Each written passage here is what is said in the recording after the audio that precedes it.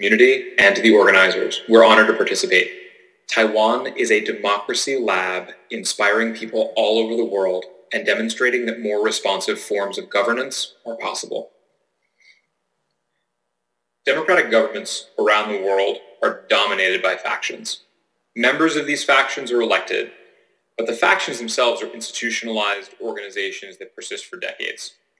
The factions were the design constraint for democratic forms of government. To say it a different way, founders tried to protect against both majority and minority factions, and political philosophers and founders of representative democracies throughout antiquity were preoccupied with the harmful potential for factions, warning of their rise as a kind of sickness of the social body. Aristotle wrote about them in Politics, Plato in the Republic. They were part of the justification for national government in the United States in Madison and Hamilton's Federalists 9 and 10, and warnings against factionalism formed the central theme in George Washington's farewell address after his presidency. And this position was not limited to Western political philosophers of antiquity. Political philosophers during the Song dynasty, as well as passages in the Analects, admonished leaders to avoid factional behavior as well. Politics dominated by factions plays out in one dimension: left, right, and center. This dominant narrative is constructed by considering a small handful of positions on a small handful of issues. The reality on the ground in our democracies is always much different. In democracies worldwide, billions of citizens hold an untold number of interests, opinions, and positions. Political reality on the ground is vastly more complex than our political symbols and categories allow us to express. Our political choices are artificially constrained by existing abstractions that either compress us into just two large opposing parties, or in the case of proportional representation systems, a mix of smaller parties. Either way, the real complexity of people's opinions is squashed. There are thousands of overlapping groups, not just two tribes. There are hundreds of thousands of issues and sub-issues, not the small handful the media focus on during election cycles. Elections and referendums severely constrain the information that populations are able to send to governing bodies. Our current methods of compressing the will of the masses into party platforms, for example, leave out, in the United States, 42% who now identify as independents and whose voices are excluded from the policy formation process at every step. The numbers are about the same in the United Kingdom. This is especially true after Brexit. According to The Independent, quote, millions of voters feel politically homeless and would consider backing a new center-ground party. Almost half of those questioned said both that they did not feel represented by any established party and that a new organization would have a chance of winning their vote, end quote. As a democratic population, what we see is heavily influenced by what our representations allow us to see. Political parties are like a very low-resolution photograph.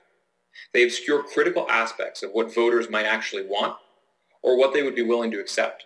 Making things worse, party platforms cast off consensus issues in favor of wedge issues useful for gaining power. The Brexit referendum, alternatively, wrapped up thousands of issues into a binary vote and created a new lens, leave or remain, through which to see the polity. The scourge of polarization and deadlock in modern politics is a function of our mechanisms for simplifying citizen input like these. It's not a feature of our constitutions, our government structures, or our populations. It's an information problem.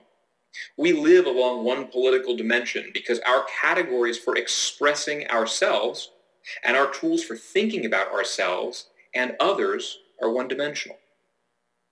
Democratic forms of government worldwide are still shortchanging their opportunities to enhance issue-based democratic policymaking. As a result, there is enormous pressure to discuss every issue during an election cycle, a process that predictably leaves citizens feeling unsatisfied and the government without a discernible mandate. We need more scalable compression mechanisms for making better meaning of rich qualitative data that citizens can and will provide. Processing inputs of this scale is not a new problem to data science. Netflix, for instance, drives production decisions by using automated data collection and analysis. The company looks at the behavior of its expansive TV and movie-watching population and uses that data to suggest other shows to viewers, as well as to inform decisions about what new shows to produce. The results of these analyses have overturned conventional thinking inside Netflix about who would want what. Interviewed for Variety magazine in 2017, Netflix VP of product Todd Yellen said, quote, Netflix used to recommend content based on the region that its users were in, following the general school of thinking that subscribers in South America probably would prefer different fare than subscribers in Canada. But upon looking closer at the data, the company realized that this wasn't actually true. We find that to be greater and greater nonsense, and we're disproving it every day, he said. Instead, Netflix now divides up its subscriber base into 1,300 taste communities, which are solely based on past viewing behavior. Each and every user can belong to multiple such communities, and all of these communities spread across the globe. Sure, Yellen admitted, German comedians may be more popular in Germany, but there's also plenty of users in the US who turn into their shows. A big part of personalization is finding taste communities globally. The result of these data analyses that Netflix did are categories far more niche than the one-dimensional flatland of comedy and drama. In fact, Netflix breaks movies up into 76,000 categories, like scary cult movies from the 1980s, brain food docs, and fight the system TV shows. Movies can belong to multiple categories, just like viewers can belong to multiple taste communities. For Netflix, the goals are clear. Better recommendations and more views mean higher customer engagement and thus retention. The more valuable the platform is, the more likely people are to recommend it, and new customers are to join. Now that Netflix and the rest of us can look more accurately at the signals created by large populations, we're all seeing more details and finer-grained categories that describe us.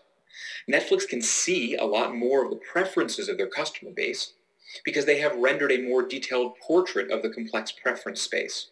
And it came from the population itself, rather than pre-existing notions and assumptions. They changed their minds based on observations of emergent behavior, scientifically. If Netflix presupposed there were only a handful of categories, comedy, drama, horror, war, sports, that would define the resolution it would see its users, and also define the resolution at which it considered which content to produce. It would also influence the resolution at which its users would see themselves, and the language its users would have to describe themselves. Today I want you to imagine the public had, anonymously or semi-anonymously, that same fine-grained, continual awareness of the complexity of public opinion across all issues, even issues the government isn't aware of or ready to yet consider. Imagine if the public transparently understood itself with as much granularity as Netflix understands the movie-watching subscriber base it has, with 1,300 taste preferences and 76,000 genres. Democracy has some thousands of interest groups and hundreds of thousands of issues and sub-issue areas. What might it offer us to make meaning of our political spaces, of ourselves as a body of citizens, as a whole, in more dimensions and in higher resolution? Who would produce these emergent maps of public opinion for the public? After nearly a decade of work, we have some hints. There's one easy answer, though, not political parties. Parties, factions, have seen the public in high resolution as many clusters and subclusters for a long time, and they don't like to share that information with those they represent. Organizationally, they're prone to hide it, and why wouldn't they? They're building big tents, and they lose power if they themselves split apart into smaller factions. The Office of Presidential Correspondence under President Obama's administration gave us a glimpse of a data source and a process of listening to voices at scale in the long periods between elections. During Obama's tenure, the White House received roughly 10,000 letters per day from ordinary people. They were read by a rotating group of 300 volunteers and a handful of dedicated staff, who selected 10 letters for the president to read each day. The 10 letters were chosen as a best compromise, broadly representative of the population's thoughts and feelings, while accepting that he couldn't possibly read and digest the full spectrum of what was pouring in. They were the result of a kind of compression algorithm run by a particularly empathic, qualitatively oriented human computer, fed a raw input of the population's agenda in its own words. This was a process deeply rooted in respect for the human voice. This practice is not common, however. About 2 years ago, I spoke with an individual on the staff of one of the major departments in the U.S. federal bureaucracy. The department was facing a public comment period in which they were expecting nearly 1 million comments. There was a single federal employee tasked with reviewing and summarizing the 1 million plaintext comments. The same process would see input from focused industry lobbyists, and this was not, despite earnest efforts by public servants who didn't have enough resources, it was not a process rooted in respect for the human voice, and it is unfortunately much closer to the status quo for the handling of qualitative citizen input. In contrast, part of what made Taiwan so inspiring to so many people around the world was that it demonstrated a scalable, repeatable, efficient process for integrating citizen voices into policymaking processes. It demonstrated that public servants could find breakthrough consensus while taking one issue at a time. Taiwan demonstrated both that there are better ways to listen to and represent groups in conflict, and that these representations can be meaningfully integrated into policy processes and lead to better policy outcomes. Taiwan as a process was located within government, where policy was being created, rather than that issue being one more issue loaded onto a binary signal at the ballot box or put to referendum, as referendums themselves are prone to get overloaded and hijacked because they're ultimately just binary votes. It put public servants and citizens at the center rather than politicians facing election. The full dimensionality of the issues was allowed to unfold, and a map of citizen positions was created at the outset, rather than citizens up or downing a fully baked proposal. We're not going to overcome institutionalized factions without new models that enable citizens to imagine what governance looks like without factions. And that's one large benefit of many of the new forms of citizen assemblies popping up all over the world. They expand our collective imaginations as citizens about what is possible, short, medium, and long term. When I had the opportunity to speak at g0v's summit in Taiwan in 2016, I had the pleasure to announce that Polis was going to become open source. And now I have the pleasure of announcing that the software will be sustained by a nonprofit organization. It's called the Computational Democracy Project, the mission of bringing data science to deliberative democracy worldwide, continuing the open source work that has been done over the past decade to make new tools and techniques available to the public. As machine learning methods advance, we will continue to work to build tools that integrate data science methods into tools the public can use to better understand and communicate itself, and will make those available. POL.is, as the main hosted instance of the Polis platform, is now open to nonprofit organizations of all kinds all over the world to log in and begin using in full today, supported by CompDem. CompDem has also published a robust and growing knowledge base regarding the best practices for the methodology. Together, these represent all an organization needs to implement and derive value from the methodology. We're now supporting efforts all over the world at every level of government, as well as efforts by newsrooms, academics, nonprofits, foundations, and movements. Involving citizens directly in policy making is growing more timely. Highly factionalized governments are not effective at meeting the increasingly complex demands of fast-moving, global-scale existential issues like climate change that require mandates for bold action. We need political machines that work for the public.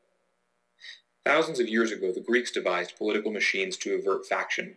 The Claritarian implemented an algorithm that generated a random selection of citizens that put citizens in positions of real agenda-setting power. What might we accomplish as civic technologists over the next 100 years? It's time to ask big questions about what governance might look like over that time frame if we can collectively answer loud calls to rebuild the foundations of our democracies around participation. New capabilities for reconciling complexities at scale in democratic populations mean new assumptions regarding the representation of populations. Future democratic systems must be much more effective at managing and integrating qualitative signals from the population at scale to avoid polarized deadlock. Systems of representative government were intentionally designed to break the back of faction. Crippled by faction, we as democratic populations should honor that tradition and keep designing.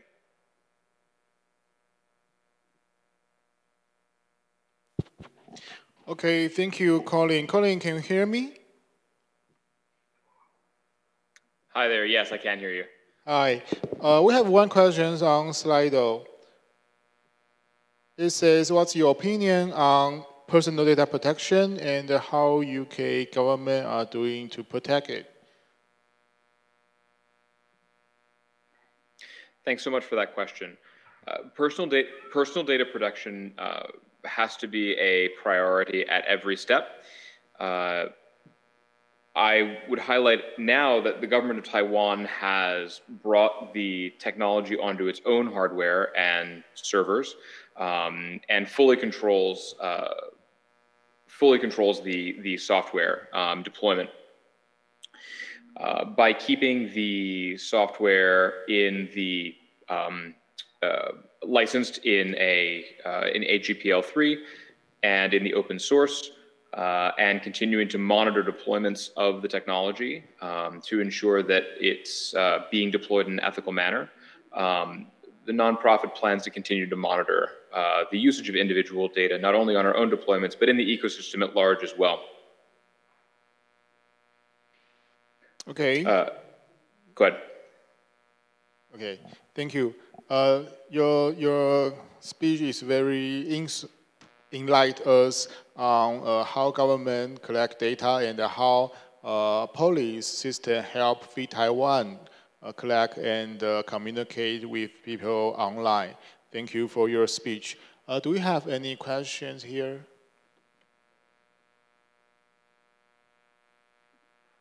Anyone?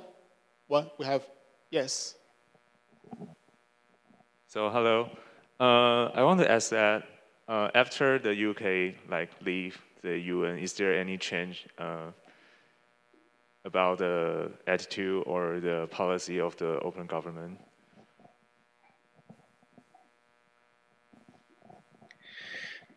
Great question.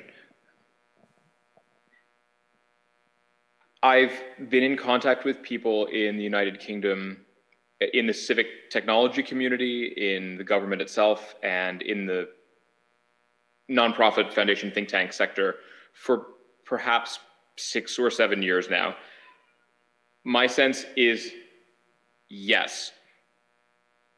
It is difficult to make an observation at a distance about why I do believe there is more excitement, interest, passion, and dedication towards the application of civic technology in the interest of innovating democratic systems in the United Kingdom after Brexit. But personally, I believe this is a result of the application of referendum as such. So many decisions about the future of the policy and the lives of people in the UK were put up to a binary vote. And so many issues of consequence have followed as a result of that binary vote. It demonstrates that governments are very interested in understanding the public. They need the legitimacy that the public offers, but simultaneously the tools at which they go out to the public and to bring their voices in are quite limited.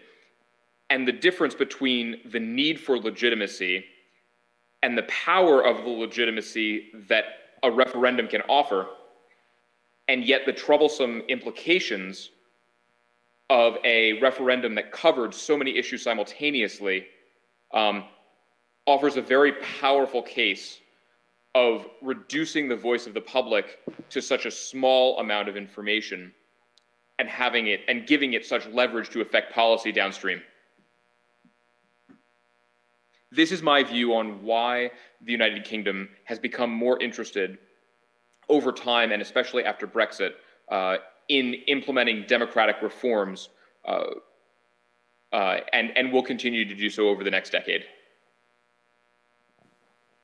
Okay, thank you, Colin. We have 2 more questions on Slido. You see that? The first is... I do see those questions. Yes, the first is you mentioned that Netflix uses taste preference to categorize attitudes. So can you talk a little bit more about it? Yes, absolutely. I'm happy to talk more about that. I think that we can consider every instance of a recommender engine a kind of collective intelligence. It's an application of machine learning algorithms that moderate or augment our understanding of how we relate to each other. Netflix's application of this technology at scale has revealed far finer grained understanding of their users. I think that this demonstrates concretely, in a very similar way that Spotify's usage has demonstrated, that we can discover very new things about ourselves by evaluating emergent phenomenon that that are not necessarily asking for at the outset. In other words, to reference the previous conversation about Brexit, we are not asking, do you like rock music or jazz music? And then offering people music based on their responses. Spotify is looking even at the raw audio waveforms. This means that in Spotify's case, even a musician who has never been listened to by any other user of the platform, someone who has uploaded a new recording, a new album, those waveforms can be matched to all of the other musical preferences of all of the music that someone has listened to. This is a stunning example of the application of machine learning to cluster music and then offer that to use that as a discovery platform, to use that as a collective intelligence mediation of people and the way that relate to each other. The idea that our legislatures are themselves intended to be collective intelligences, and the idea that the way that our legislatures are collective intelligences is because they are themselves mini-publics, deliberative bodies that are supposed to discuss things in public, transparently, out in the open, rather than just handing the public, instead of rock music or jazz music, left or right. I think that this provides a robust metaphor for seeing more people and potentially leveraging more of the participation that people are willing to engage in over time. And I believe that the effects of mini publics will eventually be to challenge the state of legislatures as they exist as collective intelligences in democratic systems. Okay, thank you. One last question, but I think this is a harder one. Is there any change about the policy or attitude about the open government before and after the UK leave UN, United Nations?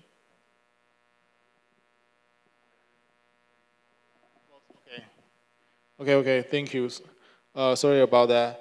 So, Colin, you want to say anything else to the audience? No?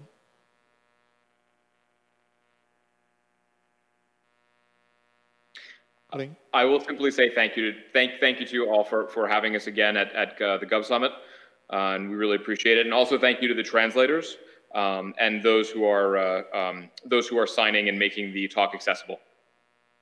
Okay, thank you, Colin. 那各位大家，我们上半场的议程就到这边结束，是不是也再次谢谢大家的手？感谢我们今天所有工作人员、口译老师、手译老师，谢谢大家今天上午的参与，谢谢。Oh, we have one more question. Colin still there? Data analysis and ML require many choices in part of engineer. So how to manage in transparent way.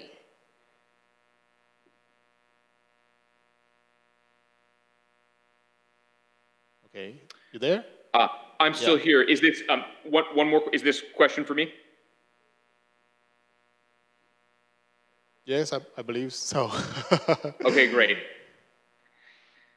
I will say that one of the points Audrey Tang has emphasized over time is that Polis in particular uses rather old machine learning algorithms which are deterministic.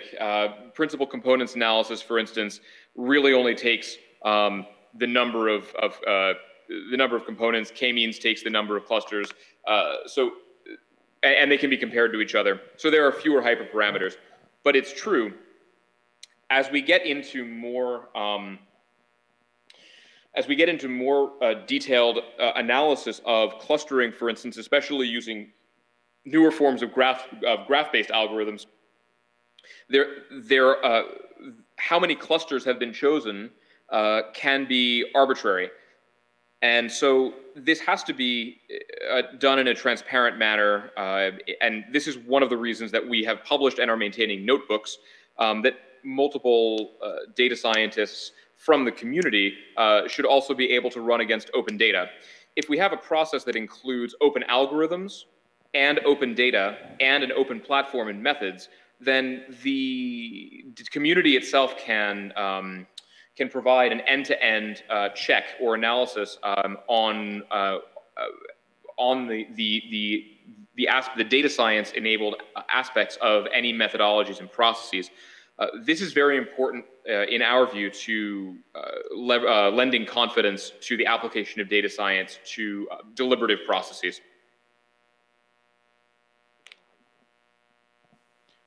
Sorry about that, Colin. We have one more question. Of course. Are you concerned about the risk that individual data could be re-identified and used for individual political manipulation? Yes. That's a good one. I will say more.